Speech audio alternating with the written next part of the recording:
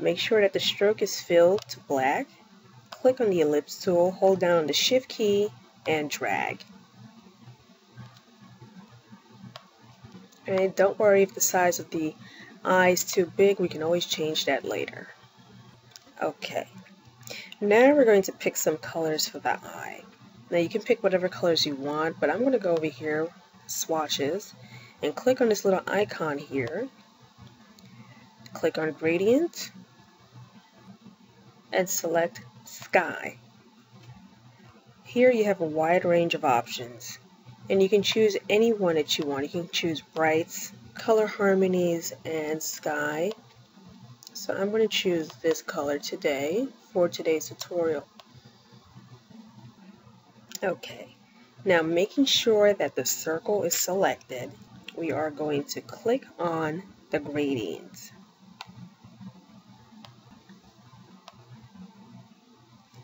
And then we're going to change the type from linear to radial.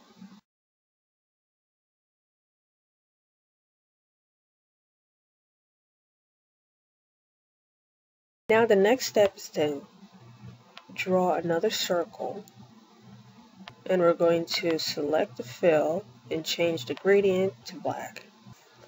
Okay, now holding down the shift key, we're going to draw a circle. Now we're going to use a tool called Crystallize, alright? And what the Crystallize tool does is it adds random points to a shape. You just have to make sure that the stroke and or the fill is filled in with a color.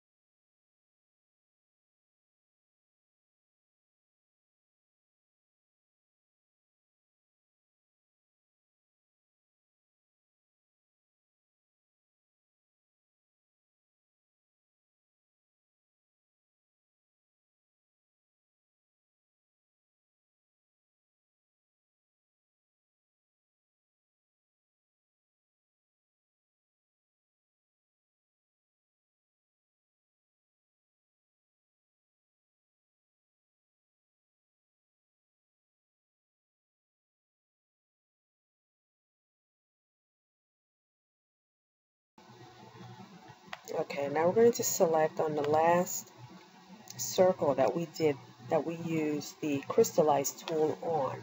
So you're going to go to transparency and change from normal to soft light.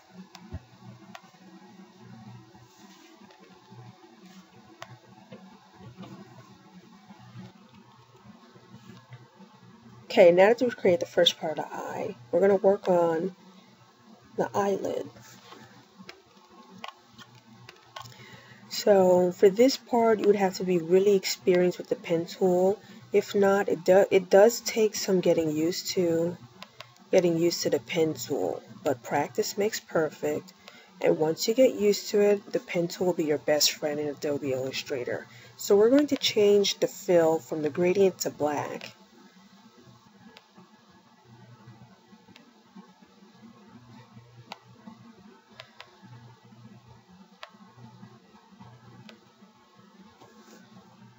And with the pen tool, you'll start from the corner of the eye and go right over.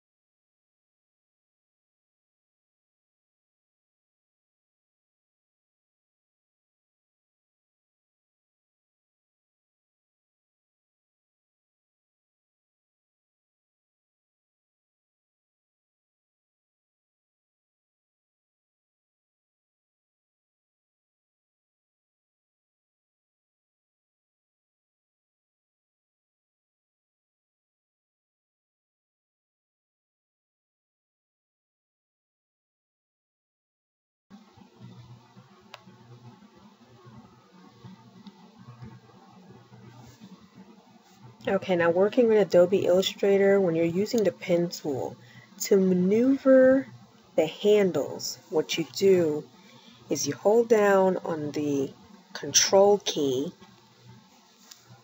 and this will allow you to maneuver the handles any way you'd like, because if you don't and you try to create, you could try to connect the path, this is what's going to happen. So when you hold down on the Control key,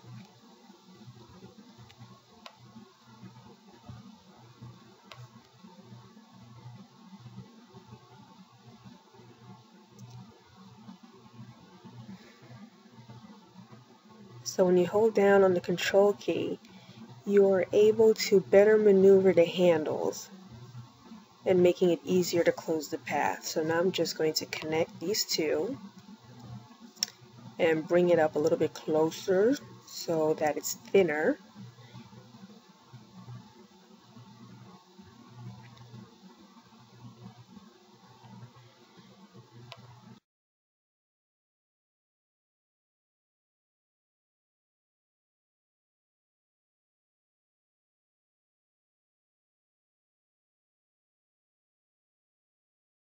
Alright, we're almost done. Now we're going to create a few more details and add some shadow to the eye, fill in the color of the eyeball, and also add some eyelashes. Let's start with adding some shadow for the eyelid. And we're going to trace over the eyelid.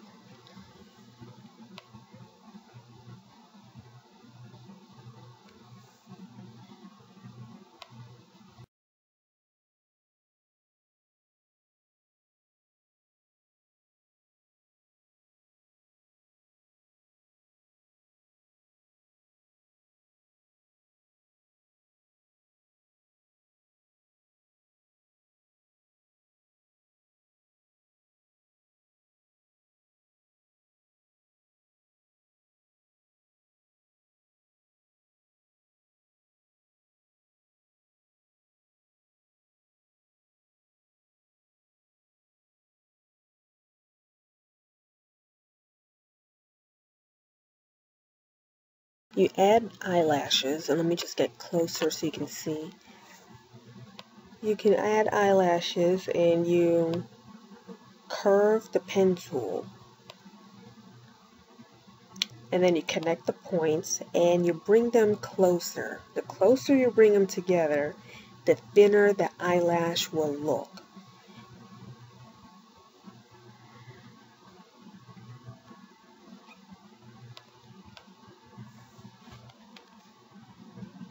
Now I've already created some eyelashes for this tutorial, but this is how you would create an eyelash.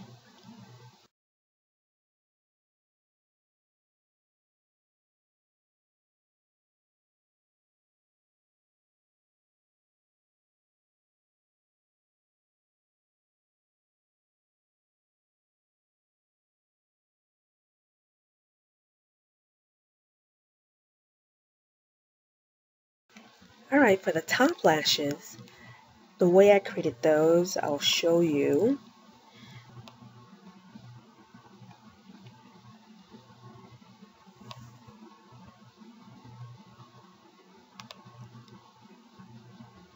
I started with the shape, and then I used the crystallize tool.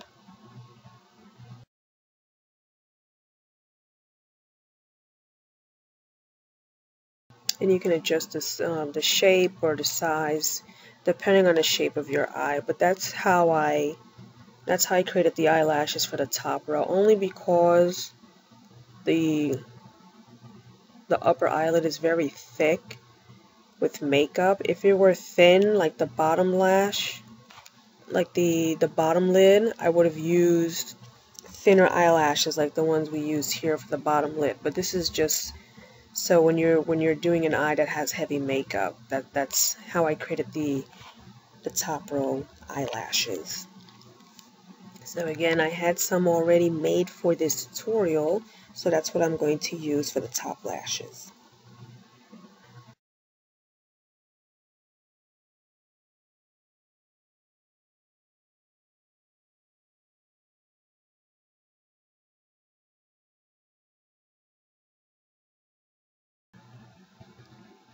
Okay, we're almost done. Now we're going to fill in the white part of the eyeball and fill in the inner eyelid as well as the corner of the eye.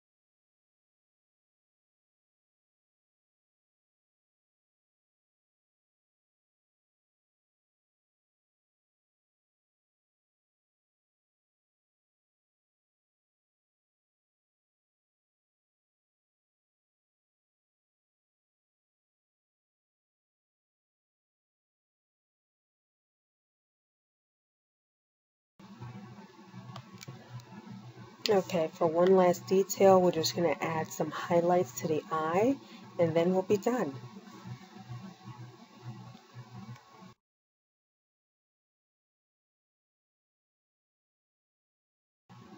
And we're going to select those two circles. Click on Transparency, and click on Soft Light.